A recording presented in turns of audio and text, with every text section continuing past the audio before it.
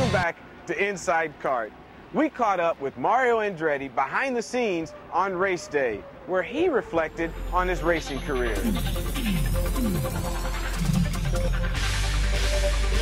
the great support that this Nazareth, Pennsylvania driver, originally out of Trieste, Italy, long time ago, he and the family migrated to Nazareth, Pennsylvania, and the people here in Ohio and Central Ohio are supporting this man. Checkered flag out, and Mario Andretti, an American icon, a racing legend. He's retired, but he can still tell you what race day means to him. Race day is when everything is happening. Obviously, you start out on Friday and you practice and you qualify. Now you're doing what you're here to do on a weekend, and the excitement and the tension, I think, is felt very much, and it increases as the time approaches. So yeah, I love this time of the weekend.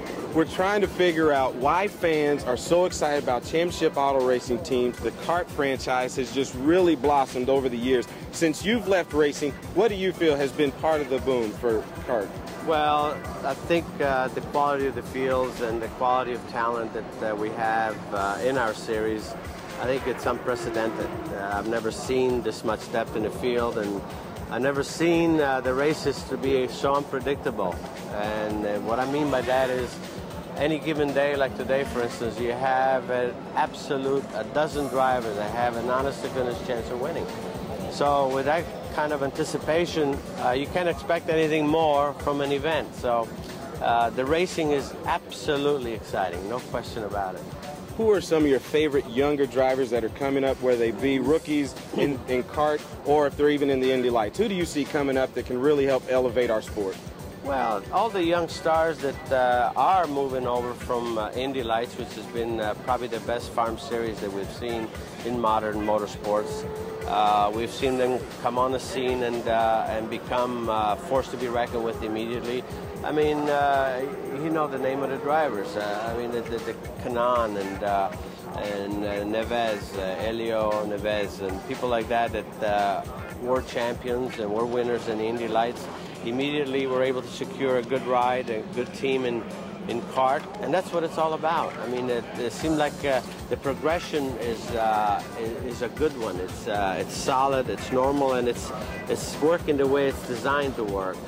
And because of that, new stars, along with the established stars, creates the dimension in a field that we're enjoying. And because of that, again, you have a bright future because you're assured of continuation.